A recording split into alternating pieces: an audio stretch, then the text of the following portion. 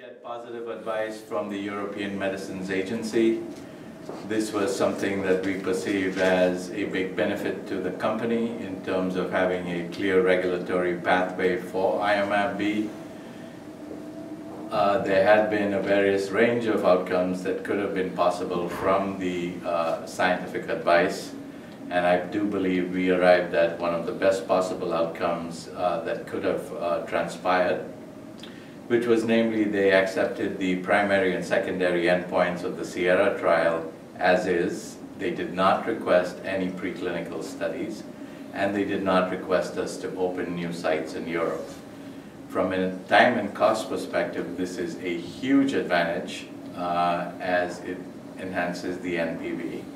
Equally importantly, it provides a clear regulatory pathway without any major obstacles into the EU, which is a transplant market that is at least as big as the US. In fact, in terms of population and total number of procedures, it's about a third higher.